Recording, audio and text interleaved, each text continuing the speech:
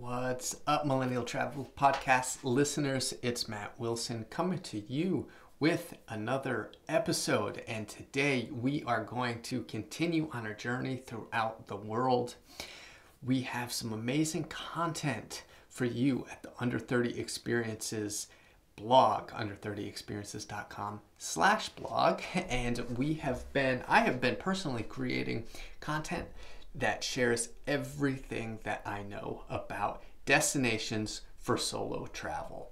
So we started in the United States. We went down through Central America, Mexico, and the Caribbean, continued to South America, and now we are over in Europe.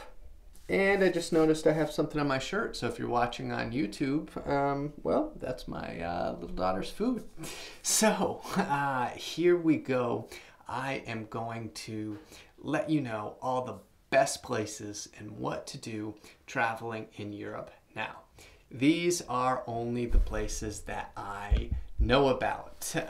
There are plenty of other places that I did not include the guide that I simply just don't have expertise in. So, but the solo travel destinations and tips that I am going to provide here, quite a lot of countries. The United Kingdom, which we are going to talk about, England, and then Scotland, Spain, France, Italy, Iceland, Greece, Croatia, Central Europe, being the three cities of Prague, Vienna, and Budapest. And yeah, there are, of course, tons of other places in Europe to explore, but those are the big ones that I'm going to lay out for you here today. So we're going to start this travel guide in London, travel through the English-speaking countries of Scotland and Ireland, then through, I didn't say Ireland before, oops, then through Western Europe, Iceland, and finally to Central Europe. Exploring Europe is an opportunity of a lifetime. You'll love Europe if you enjoy history, architecture, food, and culture. If you have lots of time to backpack through Europe, you can visit all of the countries I recommend and then some. If you have less time and money, you can visit any of these countries as a solo traveler on individual week-long trips. And like I said, if you're looking to explore a different part of the world, you can check out my guides to the United States, Central America, South America, and those are all found on under30experiences.com/blog. This article is also there on the blog where you can get all of the links to the places that I'm talking about, because I am going to go through and try to pronounce everything as best as I can. English, Spanish, I can handle. French, okay, I can probably try to pronounce it, but other than that, there could be a couple ugly ones in there, so please, I'll do my very best. And as always, I encourage you to challenge yourself, travel sustainably, and use travel as a vehicle for personal growth. And if you're new to travel, you can check out the ultimate guide to solo travel, and that is, there's a link in the top right on the homepage of under30experiences.com. So without further ado, let's get into it. The United Kingdom. If this is your first time traveling alone and English is the only language you speak, consider a trip to the United Kingdom. The two main tourist destinations that we'll be covering are England and Scotland. Wales and Northern Ireland are also part of the United Kingdom, but we'll leave those two countries for a future article. So, London. There are few cities in the world more famous than London, England. There's so much to see and do in London, but unfortunately, it's one of the most expensive cities in the world. I'd suggest spending your money on good food and drink while seeing as much as you can on foot, using the London Underground and visiting many free outdoor spaces and museums. But first things first, let's get you a selfie with the famous Beefeater Guards at the Tower of London. Built in 1078, see the crown jewel and the world's first tourist attraction, the Line of Kings, established in 1652. Not far from Tower Bridge, Greenwich Park is the London base of the Royal Navy. Be sure to check out the Cutty Shark, a 19th century clipper ship. Relax in Greenwich Park and enjoy the Rose Garden, Tea House, and Deer Park. Museums in England are free, so take advantage. Your travel budget won't go to waste if you decide to leave. Check out the British Museum, home to the Elgin marbles and the Rosetta Stone. The National Gallery has paintings from all over Europe dating back to 1260. There's so much to do in London as a solo traveler.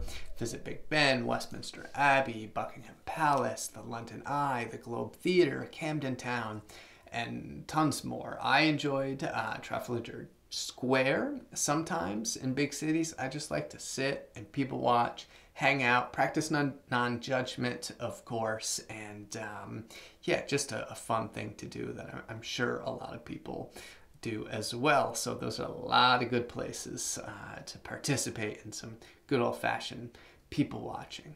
Escape the bustling city of London to the city of Bath, just an hour and a half away, and see the 2,000-year-old Roman baths fed by hot springs. And if you want to wake up in Europe feeling refreshed, you can read my Hardcore Traveler's Guide to Beat Jet Lag, which I give a link to in the blog article. All right, the British countryside. Outside of London, the price of your trip will start to get less expensive. Consider exploring the towns near the coast, like Cornwall, Brighton, Weymouth, Dover, or Newquay. If you are from New England, like I am, you'll recognize a lot of these names and probably feel right at home. If you love adventure travel, you want to get to the Lake District National Park. Home of 12 of the country's largest lakes. You can conquer England's highest peak, Scafell Pike, at 3,200 plus feet. It's a 5.7 mile hike out and back. You can rent or hire a boat, as they say, cycle, stargaze. If you get there in the winter, there's a one-day winter skills course that I would love to take. You get to learn to use crampons, ice axes, other mountaineering tools. If you're interested in that kind of stuff, you can get the link to our beginner's guide to camping. Finally, no UK guide would be complete without Stonehenge. Located in the historic city of Salisbury, or near there, the prehistoric monument dates back to somewhere between 3000 and 1500 BC. We know little about how these massive stones got there. This 2.4 mile hike is the best way to see Stonehenge for free, and I link to that hike in the guide. Scotland. Scotland is an incredible country, especially for those who like the outdoors. The scenery looks straight out of Harry Potter. Loch Ness Monster is just as mythical. The Scottish are fiercely independent, and half of the nation's citizens believe they should be separate from the United Kingdom. Chances are you will love Scotland. From London, instead of flying, consider reducing your carbon footprint and traveling to Edinburgh by train. Traveling by train is a great chance to see the countryside and watch the world go by without the stress of major airports like Heathrow, Edinburgh. Edinburgh also has an international airport that you can fly into. And Glasgow is another city that is popular with young people. So, Edinburgh. First thing I recommend doing in Edinburgh is having a whiskey. Scotland has over 130 Scotch distilleries, so if you like to drink, go for a whiskey tasting. Check out Edinburgh's underground vaults at night. This haunted area of the city was once home to speakeasies, gambling pubs, and brothels. Shake off the cobwebs the next morning with a 30-minute hike up Arthur's Seat for a marvelous view of the city below from an extinct volcano. For an easier climb, walk up Calton Hill, which is also great at sunset. Spend the afternoon in the tranquil Dean Village, Old Town, or have a picnic in the meadows if you're into landmarks. Edinburgh does not disappoint. To walk the Royal Mile from Edinburgh Castle to the Palace of Holyrood, see the Georgian House Museum, the Scottish National Gallery, the Scott Monument, and the National Museum. All right, Fort William. From Edinburgh, motor to Stirling Castle, and then through Glencoe. The scenic valley where Harry Potter was filmed. Hike the Lost Valley, look up our friends at Up and Dune Adventures, stay in a bed and breakfast, make sure, and I link to our favorite bed and breakfast. Be sure to make reservations in advance. Peak season is July and August. All of Europe is on vacation and accommodations across Scotland fill up quickly. Hike to Steel Falls, one of the most memorable trails in the West Highlands. Have lunch in Glenfinnan and then see the Jacobite steam train crossing the 21 arched viaduct, another Harry Potter highlight.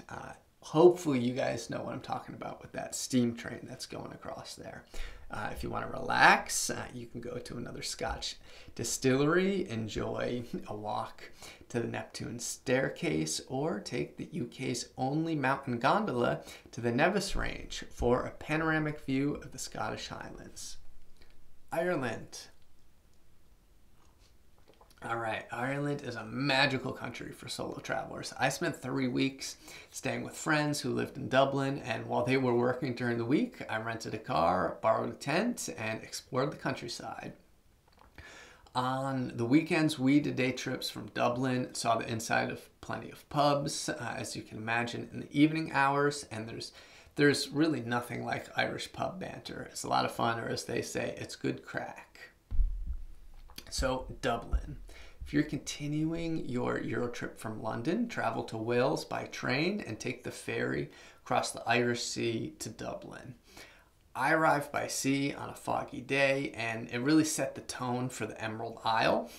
When I get to a new city, I always like to take a city tour, get acquainted with the main sites, hear some history and culture from a local, walking around the Trinity College, St. Stephen's Green, Temple Bar. It's a great way to get familiar with Dublin's tourist areas. I've been to Dublin in the summer and then again in November, and if you don't mind the rain and cooler temperatures, I'd highly suggest traveling off-season. You'll see that Grafton Street is packed with tourists during July and August. For those who enjoy local libations, the Guinness Storehouse and the Jameson Whiskey Distillery are fun places to get acquainted. The Temple Bar area is one of the main nightlife spots for backpackers, tourists, and the old stag and hen parties. That's bachelor and bachelorette parties for anybody who doesn't speak Irish, or I don't know if they say this in the UK, but stag and hen, that's what they call them in Ireland. But don't forget, Dublin isn't just a party destination, it is also a UNESCO City of Literature. So, you can take the Dublin Literary Pub Crawl, where you'll find out that many of the great works were, you guessed it, fueled by alcohol. To find some solace outside of pub life, relax in St. Stephen's Green, or for a quiet park with more room to walk, head to Phoenix Park. I was pleasantly surprised by the amount of deer in this park within city limits. Actually, more than pleasantly surprised, I was fairly shocked. I did not expect to see deer there. Finally, for day trips from Dublin, see the small coastal town of Howth and hike out onto the cliffs, or head to Braehead Cliff Walk, both accessible by light rail. One of my highlights of Ireland was my time in solitude in the Wicklow Mountains, like the 6th century monk Saint Kevin. Apparently 7 trips to the monastery in Glendalough is, Glendalough, shoot. Should be Glendalough, I'm pretty sure. Reading it, it's not pronounced as it's read, I believe, kind of like Edinburgh, which you don't want to say it as it's read. Anyway, moving on, that's like a pilgrimage going to this place, Glendalough. It's like a pilgrimage to Rome for Irish Catholics. So I strongly urge solo travelers to be eco-friendly and safe. So take the bus to the Wicklow Mountains National Park if you can, instead of renting a car and driving on the opposite side of the road that you may be accustomed to. I will tell you, I've done it, and I have on more than one occasion almost steered into oncoming traffic making a left turn. So, the Irish countryside. There's a ton to explore between Dublin and Galway, more than I could possibly cover in this guide, but I'll do my best to pull some highlights. Kilkenny is a great Irish town. Rent a bicycle and see Kilkenny Castle, St. Canice Cathedral, and the Round Tower. Experience Ireland's national sport by taking a hurling lesson where you'll get out on the pitch and play the world's fastest sport. That's right, it's hurling. On your way west, stop at the Rock of Cashel to get your fix of the 12th century Gothic architecture. Cork is a university city in the south of Ireland, full of live music and nightlife. Many people kiss the Blarney Stone, but I'm not sure how popular that's going to be post-COVID. So I would honestly skip the attraction. I've done it. The castle grounds are really nice, so it was fun to walk around. But whale watching is another popular activity in Cork, and if you can get there for the Jazz Fest, I really enjoyed that. That was a lot of fun. Tons of live music outside in the streets in Ireland, everywhere you go. The western coast of Ireland is known as the Wild Atlantic Way. So seeing the sunset over the North Atlantic Ocean from the small town of Dingle was one of the most beautiful sights I've ever seen. You can drive the Ring of Kerry and the lesser-known Skellig Ring. Take a boat out to Skellig Michael, but do not camp on the cliffs as I did. I don't know why you would do it. I can tell you why I did it, but that's for another story. But my tent snapped in half from the strong winds, and I ended up spending the nights in one of the monks' beehive huts. So at least I have a good story about it. The farmer told me not to do it. After Killarney National Park, head north to the Cliffs of Moher. Part of the Burin and Cliffs of Moher. Oh, this is part of the Burin and Cliffs of Moher UNESCO Geopark. Arrive early before the coach buses full of tourists. Look over the 35 species of birds, including, you guessed it, puffins. Are puffins a bird? Are they a mammal? Not sure. Penguins are mammals. I'm going to go with bird. I don't know why. Visit O'Brien's Tower, where you'll be able to view the Aran Islands and Connemara. All right, Galway. For an authentic Irish experience, explore Galway's live Irish folk music scene with people playing outdoors, like I said, in the cobblestone streets. Stroll the Salt Hill Promenade, pop into the shops and pubs along the Galway Bay, visit Galway's modern cathedral, some of Ireland's oldest places, including St. Nicholas's Collegiate Church, tour the Kilmacdow Monastery, and the Galway City Museum. There's lots to do in the countryside near Galway, including hiking Diamond Hill in Connemara National Park. Visit the Sheep and Wool Center to learn how the traditional textiles are made. All right, Spain. España is a beautiful country to explore as a solo traveler. I suggest brushing up on your Spanish if you can, so the locals take you a bit more seriously. Fly into the international airports in Madrid or Barcelona, and from there, take trains to the smaller cities. The food and culture in Spain are incredible, and they vary greatly from region to region. The first thing to know about Spain from a cultural and logistical standpoint is that there is a siesta or a nap in the middle of the day, and dinner won't be served until 9 or 10 p.m. So this means the party scene doesn't start until after midnight, so please pace yourself. All right, Madrid. Your days in Madrid will be full of incredible cityscapes like Plaza Mayor, La Puerta del Sol, and Plaza Cibeles. Palacio Real is the King of Spain's official residence and open to the public. Stop into museums like,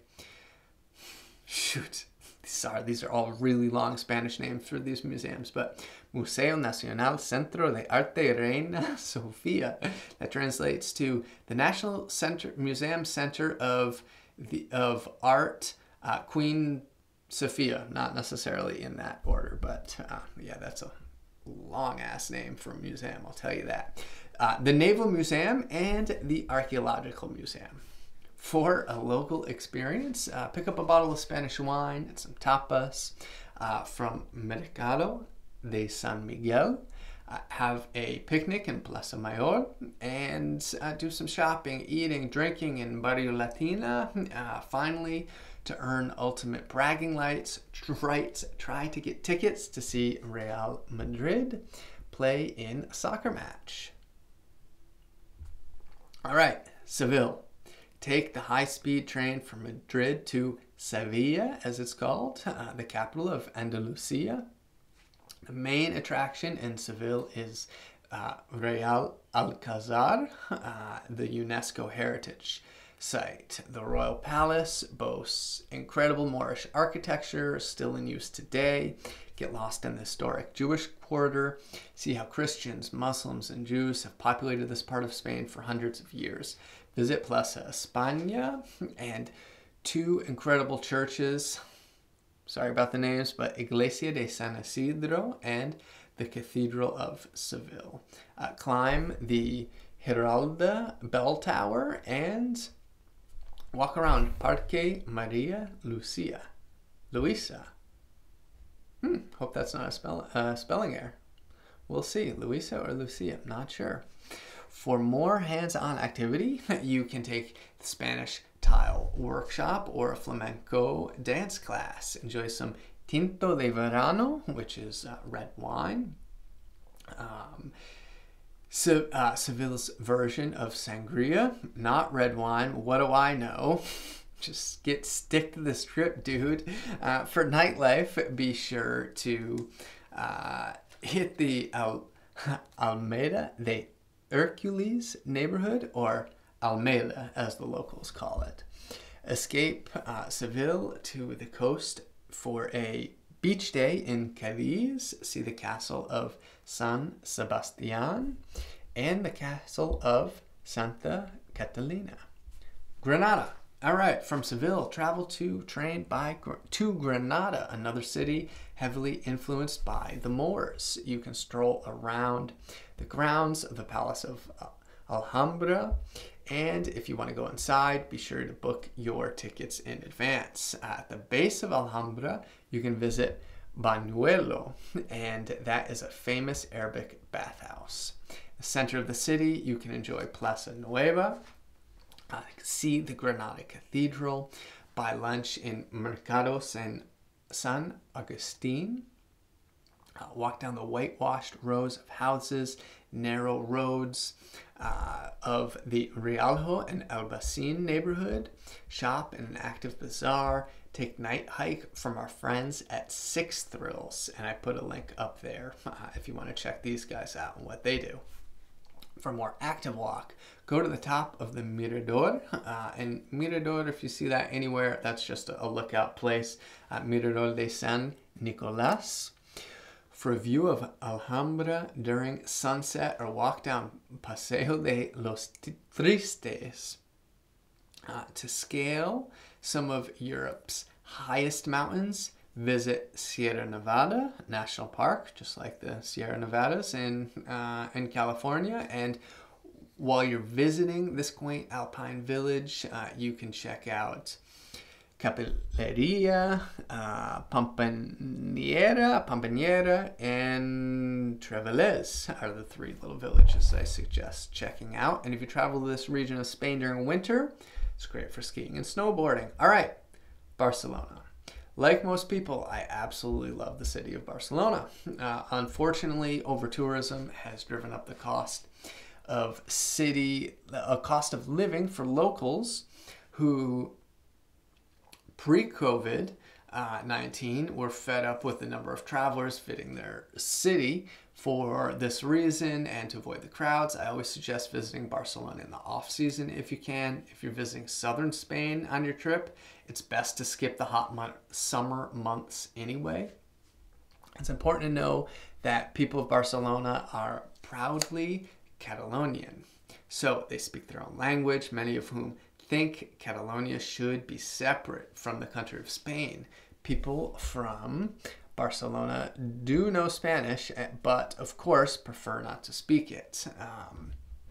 But if you're walking around, probably better to try to speak Spanish than English if you can. Unless you can pick up some Catalonian and then really impress people. Anyway, the Gothic Quarter is the most famous tourist area of Barcelona. If you'd like to walk, I'd recommend walking down La Rambla from Plaça Catalunya and heading for Barceloneta and the beach. This area of the city along the Mediterranean is much more modern, was constructed for the 1992 Olympics. The beach and the boardwalk in Barcelona aren't my favorites compared to, all the other amazing places around the world that you could see, or all the other amazing beaches.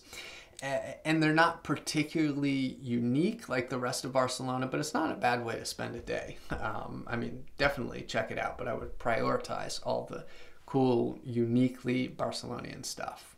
Another walking route to take is from Arc de Triomphe. Of course, yes, they do have an Arc de Triomphe in Barcelona also, which you will hear about in the next section about France, but you will go down to Parc de Ciutadella, where you'll find beautiful gardens, monuments, and the Gaudí Monument. For more mind-blowing architecture from Antoni Gaudí, walk around La Sagrada Familia, and then uphill along the pedestrian avenue, or I guess in Catalonian, it's going to be Avinguda Gaudí, before making your way to one of the most famous works, Parc Güell.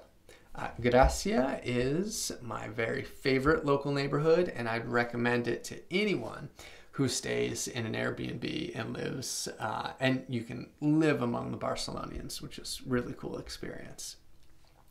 For an early morning sunrise outside of the city center, make your way to the top of Montjuic Hill by foot or cable car and explore the castle of Montjuic, the sprawling parks, the gardens. From Barcelona, considering visiting Montserrat, Girona, or the Pyrenees Mountains between Spain and France. All right, France. Bonjour. God, I just cracked myself up. France is every solo traveler's gastronomical dream. Get ready for amazing food and wine in every corner of this country. Most travelers will fly into Charles de Gaulle Airport in Paris, but don't sleep on Lyon. It is an incredibly underrated city to explore. Be sure to check out some of the towns in the French countryside. We did I put a link up here to another article about that on the Under 30 Experiences blog. Attempt to speak a little French to be polite to the locals. They really appreciate that. Try to be as polite as possible, even though you may find French people a little bit rude, excuse me, but they do want to be it's a little more formal. You should always approach someone and say, bonjour, ça va? And, so you don't just walk up to somebody and ask like, hey, where's the gas station? Anyway, also put a link in there for the best French foods to try. Paris. I was lucky enough to call Paris home for 6 months. And it was easy to understand why people around the world envy the Parisian lifestyle. Yes, I tried to eat gluten-free then, but it didn't stop me from trying the baked goods at the local boulangerie. Be sure to enjoy a cafe or espresso seated outside overlooking the street. In Paris, people watching is a serious sport. Bring home a freshly baked baguette to be consumed that day. Escargot, steak tartare are two amazing delicacies in France. Those are two of my favorites. A few of my favorite restaurants I put in here. I will spare you from my subpar French pronunciation. And now that I've made sure you are sufficiently fed, let's make sure you have a roof over your head at night. Keep in mind that hotels and apartments in France are small, don't normally have air conditioning, but you probably wouldn't be spending a lot of time inside. Paris is broken into 20 arrondissements or districts. I'd suggest staying anywhere in the 1st through 11th arrondissement, right? If you want to avoid being in the most touristy areas, I'd skip 1st, 2nd, 7th, and 8th, which are where the Louvre, Notre Dame, Eiffel Tower, Arc de Triomphe are respectively. But if you want to stay in a more local neighborhood where young Parisians eat and drink, I would stay in the 11th. Here's some Paris tips on that blog as well from our team in France. To me, getting lost in the back streets of Paris is incredibly fun. Everywhere you look, there's another magnificent building. When you ask a Parisian, what's that building? They just shrug it off like it's no big deal because magnificent buildings are just part of ordinary life. You can walk up down the Seine River, past Notre Dame, the Louvre, Tuileries Gardens, Champs-Élysées, their garden, all the way to the Arc de Triomphe. Be sure to wander the Latin Quarter, sit out in one of the many parks on the weekend, visit the museums, world famous monuments like the Pantheon. Like, there's just so much to do in Paris. So go on more active adventures. If you'd like, you can visit the top of Mont Martre, the catacombs, and you can enjoy walking the gardens in the Palace of Versailles, which I totally recommend as well. All right, Lyon. While Lyon does not have the world famous landmarks that Paris has, if you're looking for an experience in an authentic French city without crowds, this town is for you. I found amazing outdoor dining, beautiful architecture, and the distinctly European lifestyle alive and well in Lyon, without some of the pretentiousness that Paris can be known for. My favorite adventure was way up on the left bank of the Saône River. And from the center of Lyon, we walked uphill through this ancient amphitheater. There is their own Notre Dame Basilica up there, beautiful church with a hilltop view. The climb was steep, so expect to get some exercise, and you can take the cable car down. Of course, you can take it up if you want to skip the climb. My other favorite excursion was lunch at Les Halles, and that was an incredible French food market. Here you'll find butchers, bakers, fishmongers, chocolatiers, and yes, plenty of wine. Make sure you try the typical Lyonnais food, including coq au vin, which is a rooster in wine sauce. Spend the rest of your time in Lyon shopping, wandering the pedestrian streets, looking for the beautiful murals painted throughout the city. All right, the south of France. Ready to spend lots of money? Well, you sure can in the south of France. Places like Saint-Tropez and Monaco, which is a completely separate country, are known for their lavishness, so expect extremely high prices in the summer. Spending time on the Mediterranean is amazing, but you can spend your budget quickly as a solo traveler if you're not careful. Spend a couple days in each city if you can. Ports and beaches are the main attractions. I found the town of Saint-Tropez extremely charming with the tiny cobblestone streets and La Panche, and I enjoyed my time on the beach, but I also felt like too many people were just flaunting their wealth, and the have-nots, right, just the normal people, were just looking on starry-eyed.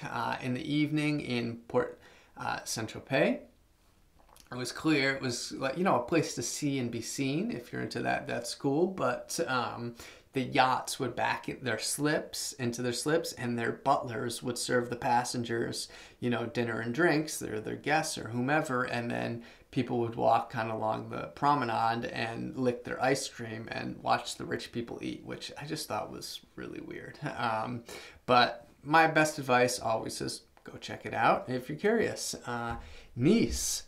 Another amazing place. Be sure to check out the Old Quarter. There's a famous market there. You can enjoy the excellent pedestrian area for shopping, eating. Another great promenade. Let's see, Castle Hill, right? There's a beautiful castle on the top. The beautiful view of the French Riviera. Marseille is another great place to eat French seafood. The port is amazing. Hang out in Burley Park, see the castle, visit the small island. There's a small island, Chateau d'If, there. So that's really cool. The coolest parts of the town to explore and find cafes, boutiques, and bookstores are Les Coups, Julien, and La Plaine. Close to Marseille is Aix-en-Provence, which is probably my favorite town in the south of France. Aix, as the locals call it, has been a small university town since 1409. It has mainly pedestrian streets, or at least in the center, fountains, musicians playing outdoors. Old Town is the area I'm specifically referring to, where you find markets going on. Yeah, it's just amazing. There's modern art there. And if you haven't had enough yachts and supercars and all that good stuff, you can head to Monaco, which, as I mentioned before, is a separate country. Has a casino, great people watching, window shopping. You can see the changing of the guard at the Prince's Palace. You can go in the month of May for the Monaco Grand Prix, and then after that you could head south to the film festival in Cannes. So, the French countryside. Rural France is full of incredible little towns, and yes, more amazing food. I highly suggest staying in a gîte, or a rural vacation home. Gîtes were originally huts along the Grande, oops, that was Spanish, but a Grand Randonnée, which is a network of 37,000 miles of hiking trails across Europe. I stayed in one of the tiny towns. It was called Condom.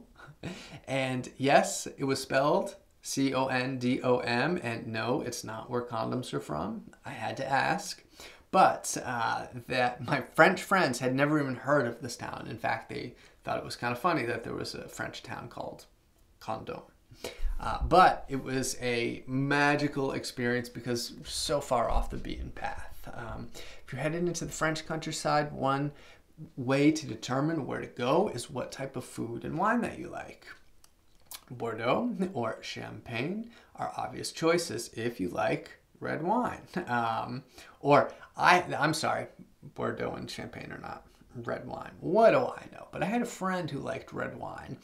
So, of course, we went to Burgundy. Route de Grand Cru is world-famous vineyard trail, Côte de Nuit, and that region of Burgundy.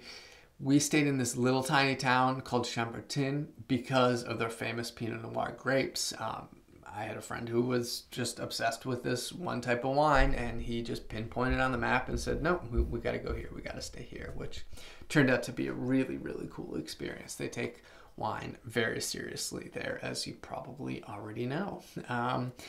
So if you go to this region, you can visit the small cities of Beaune and Dijon. You've probably heard of Dijon because of Dijon mustard. You can follow the Owl Trail through the UNESCO Heritage Site. There's 22 unique landmarks, starting at the Church of Notre Dame. Yes, they have a Notre Dame as well. And down the road, Beaune is famous for they have a rival mustard that you've probably seen as well. Not quite as popular, but Edmond Follot. And you can visit his mustard mill, the Hospice of Beaune, Hotel Dieu. One of the amazing places to stay there is Chateau Barberie, and if you do, please say hello to the owner, JP, for us, who we used to work with Under 30 Experiences. And believe it or not, France isn't all about food and wine.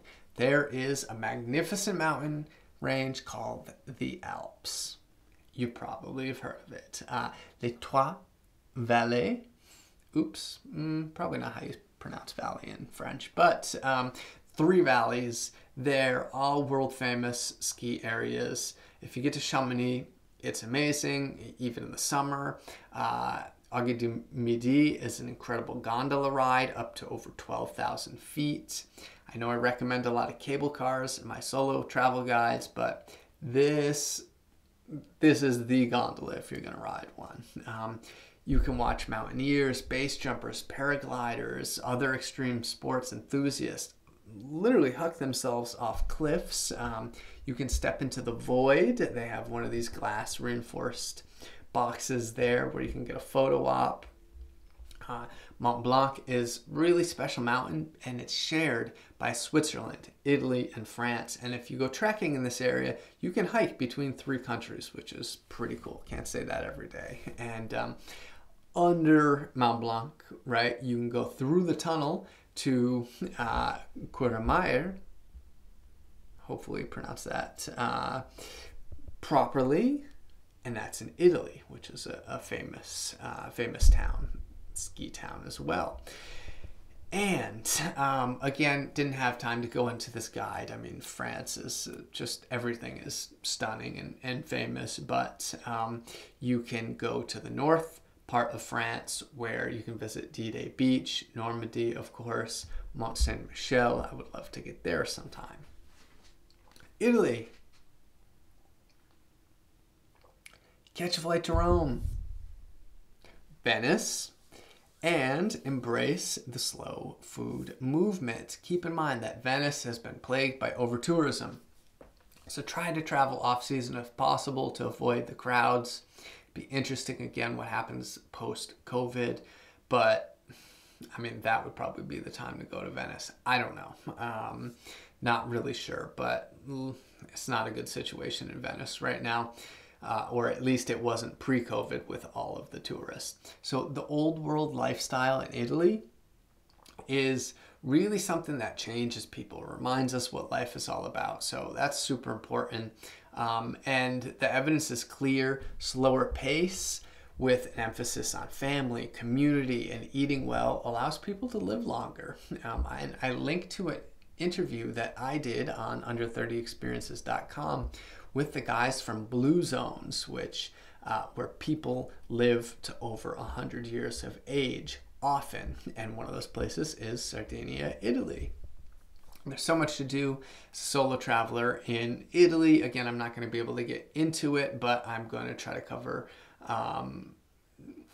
the regions. Actually, I did not cover the regions of Cinque Terre and the Amalfi Coast and Naples, which are also amazing places to visit. But let's get into Rome, one of the most popular cities in the world.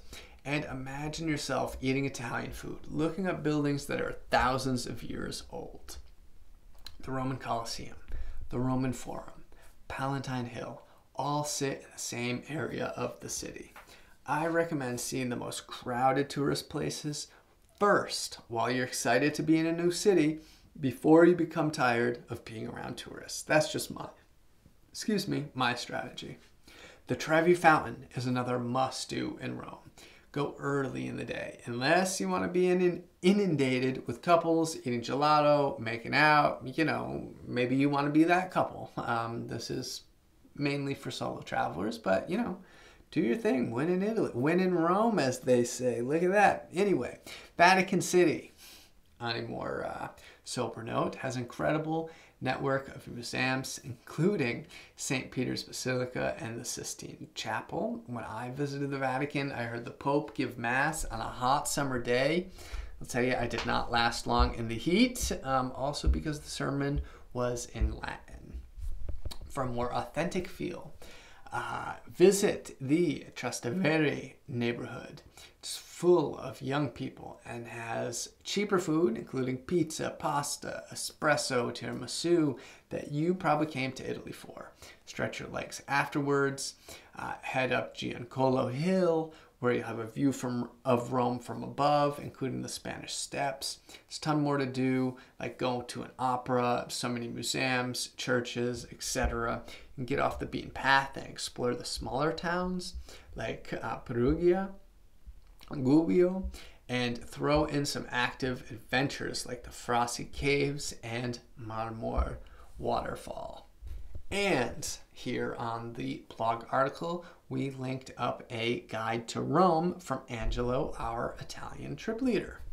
Venice, the romantic canals and beautiful back alleys of Venice are world famous for a reason. It's so charming. Fortunately, over-tourism, climate change really have negatively impacted the city. It's so expensive that locals can't afford to live there anymore. When a cruise ship is in town, crowds are unbearable. That being said, try to wake up early and do some things if you do choose to go to Venice. And as I said before, try to get there off season, please.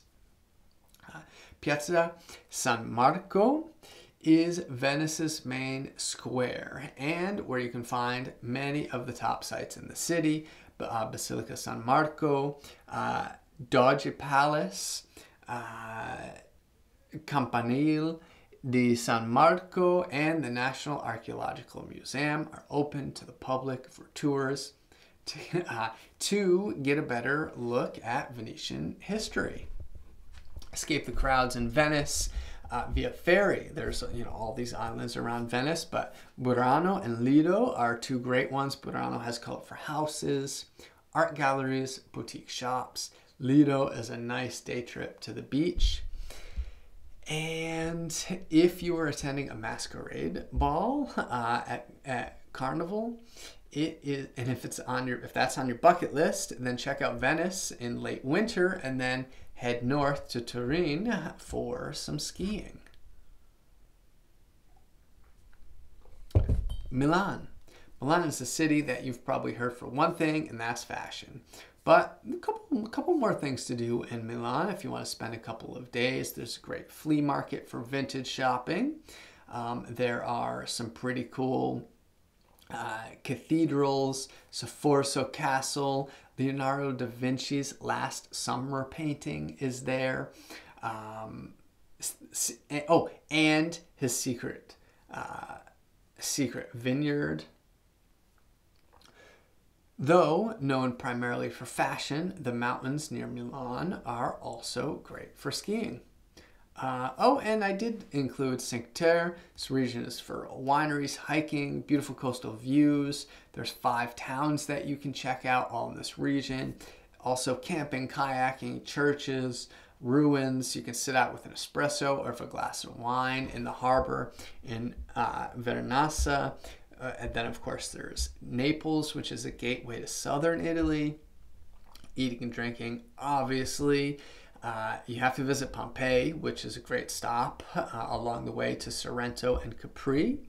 You can see the ancient Roman city of Pompeii and how it was preserved after Mount Vesuvius erupted and covered the city completely in ash. Pretty cool. Sorrento, this Mediterranean city, will be your stop before the Amalfi Coast and Capri. So this is where, if you want to experience those winding drives along the coast that southern Italy is known for, this is where you want to go. Capri has beaches, hiking, small villages, the Blue Grotto Cave to explore. There's another island called Ischia that you should check out. You can check out a castle from the 5th century. And then there's Pisa, which you've of course heard for the Leaning Tower of Pisa, the main attraction, but there are also other attractions there too.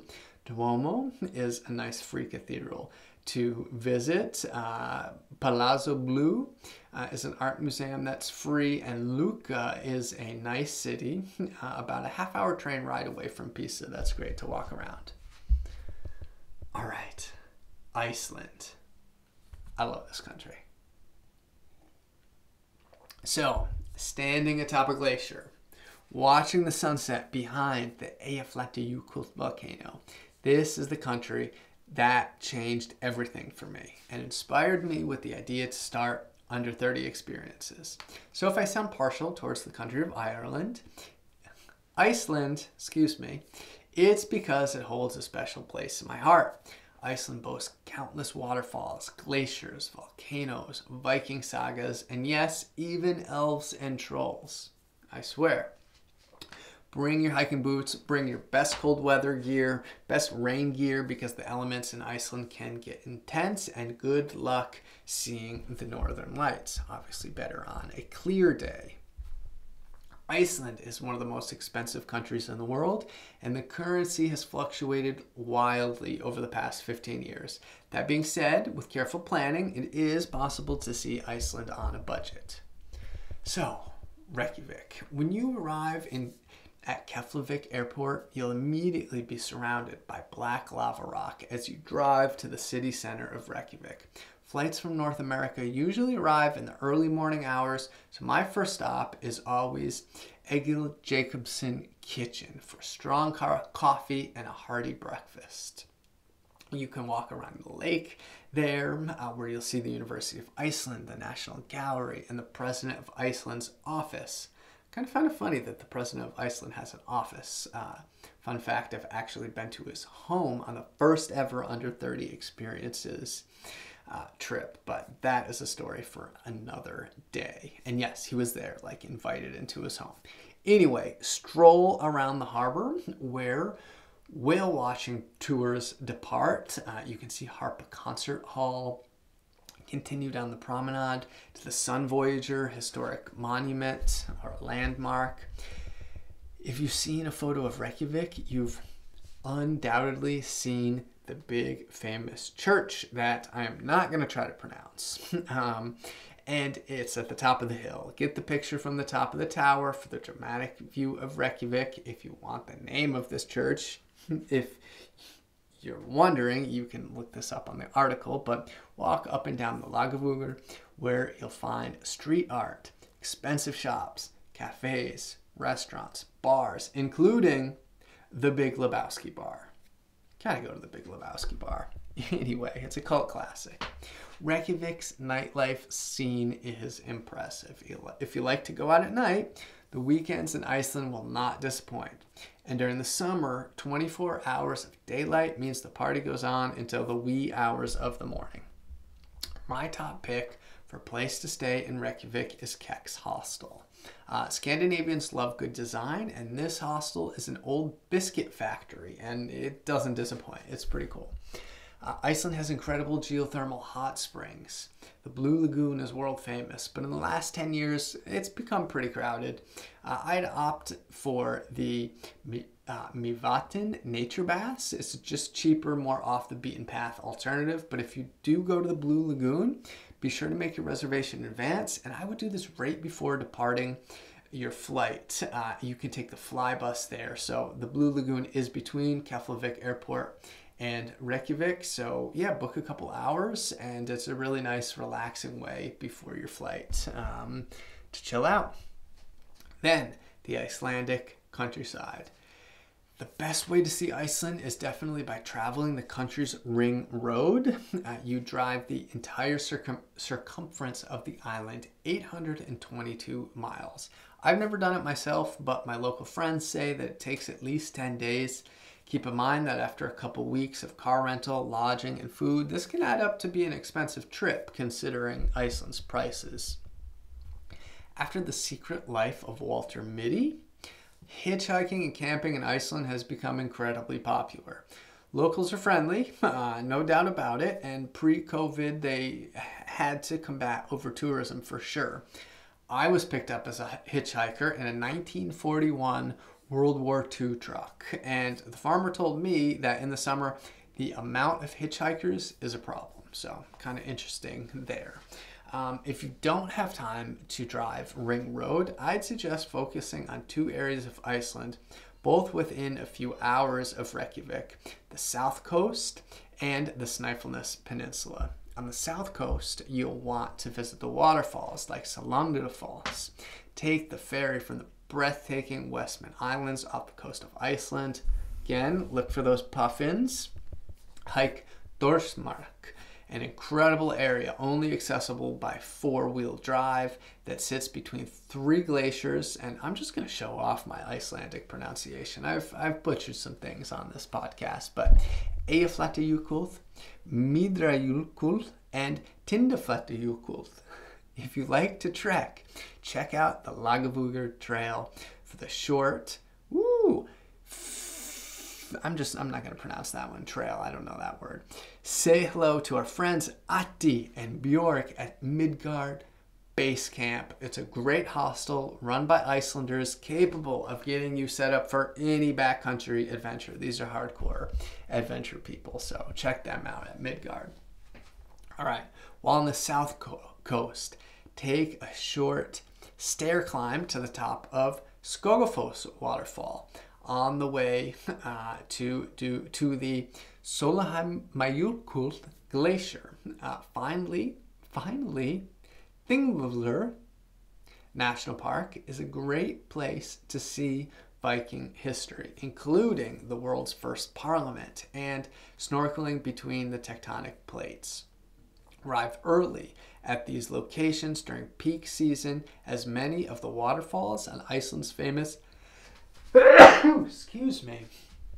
We're going to keep it real here, and no editing on this podcast. I want to do a straight take to keep it as authentic as possible. Where was I before that monster sneeze? Arrive early at these locations during peak season, as many of these waterfalls are on Iceland's famous Golden Circle and popular among tour groups. And I'm talking like big buses, so be careful. Snæfellsnes is a great way to explore nature on your way to the West Fjords region. Snæfellsjökull Glacier is another popular place for an ice walk, but don't worry, you won't need a guide and crampons for all the hikes in the national park. Get your iconic view of Kirkjufell Mountain and its surrounding waterfalls, and it is also the most photographed mountain in Iceland. Fun fact. I don't know how you verify that. Any area outside of Reykjavik should be low in light pollution and good for viewing the northern lights during winter. All right, Greece. The birthplace of civilization is a fantastic place for any solo traveler to explore. Greece offers timeless historic landmarks in Athens and idyllic island hopping through the Mediterranean. Greece is big for European beachgoers, so keep in mind July and August can be more crowded and expensive. You're seeing a theme here about Europe. Look to travel during shoulder seasons like June and September if you can pull it off. While Athens and the Greek islands get most of the attractions, don't forget the rest of Greece has some amazing attractions as well. Hiking Mount Olympus and going to Sparta are still on my bucket list personally. So, Athens. If you like visiting iconic historic sites, then Athens is for you. Handful of highlights, including the Greek Agora, Temple of Zeus, Hadrian's Palace, Temple of Poseidon, and the stadium there is, and not the Olympic Stadium. I tell that story in my book. I got sent to the wrong Olympic Stadium. I wanted to see the old one, obviously, and they brought me to the new Olympic Stadium to take a picture. I was like, seriously? Got a little lost in Athens. Anyway, if you like museums, the Acropolis Museum, a couple other museums there that I list, including the National Archaeological Museum, are great picks. Plaka is a beautiful hillside neighborhood, cobblestone streets, charming Greek taverns. I could live off feta cheese, olive oil, hummus. Sign me up. That's paleo enough, right? All right, there is Lycabettus Hill that you can hike up. You can ride the gondola back down for another sweeping view of Athens. If you're feeling more adventurous, head outside of the city through Parnitha National Park. To hike through Parnitha National Park. The Greek islands. All right, when you arrive in Athens, you'll most likely arrive on plane, right? So to help your trip flow better, I would recommend taking a ferry to the Greek islands from Athens rather than going back to the airport. So many islands to choose from, but you really can't go wrong. Paros is one of my favorite places. Naousa being an awesome little town, whitewashed buildings, winding pedestrian streets.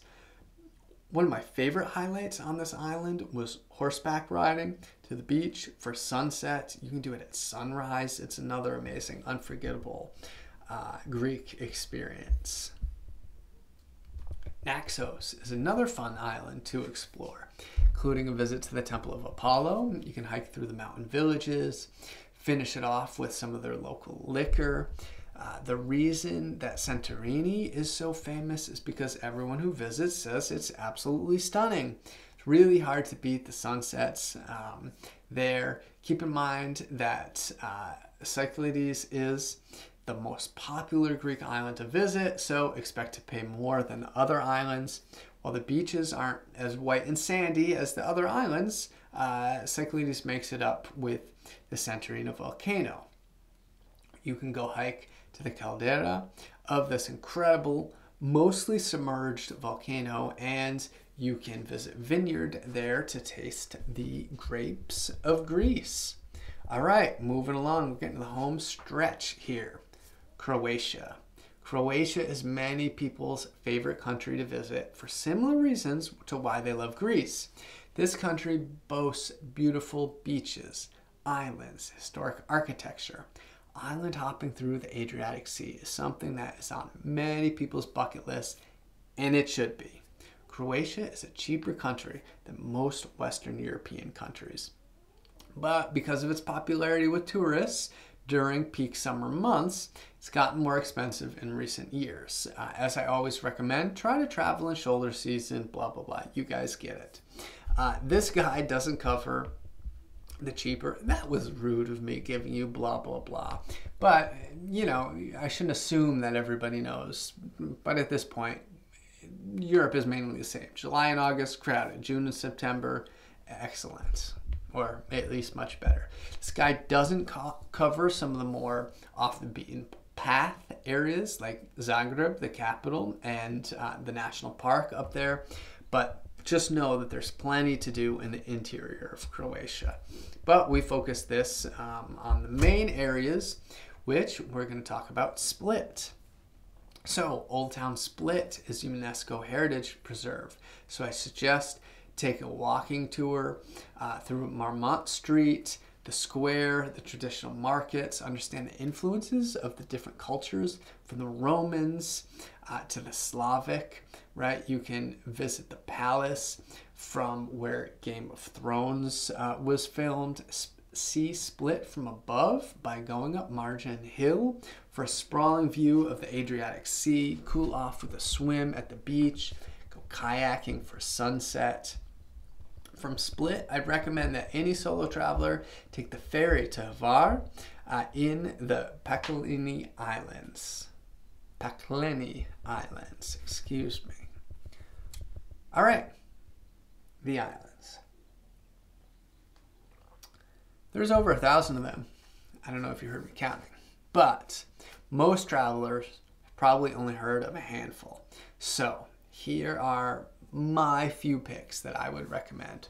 As I said, Hvar. There's a beautiful bay where you'll find less crowded beach to relax on that I point out in the article.